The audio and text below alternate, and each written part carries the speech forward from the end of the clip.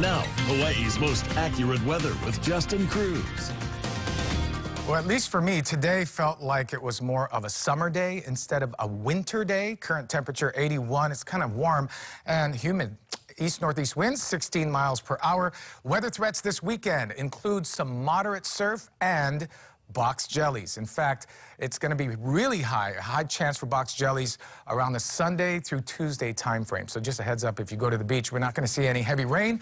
Why? Because we don't have any storm systems. In fact, we are storm free. So high pressure is our weather maker, delivering trades, and those trades are pushing in a few showers, but really not much. It's showing very dry conditions in through Saturday and even in through Sunday.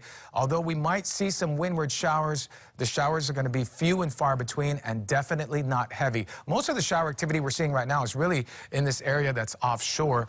The islands, for the most part, have been dry, especially for leeward areas. We did see a few stray showers over the Ko'olaus from early this morning, but really not much in the way of shower activity this weekend outside of those passing windward and Mauka showers. So it's really good for outdoors, and we're going to have our beach weather, 2 to 4 for the South Shore. Again, box jellies are possible tomorrow through Tuesday.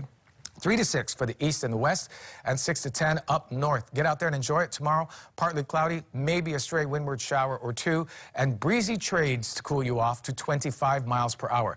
No major issues in terms of any kind of heavy rain for the next 7 days, but there may be an issue with the winds. Winds Tuesday, Wednesday, and Thursday exceeding or at least peaking at 30 miles per hour and stronger. What's happening is we have very strong high pressure expected during that time frame. So just a heads up, we do have windy days starting on Tuesday through Thursday of next week. This weekend, it's just the breezy trades through President's Day.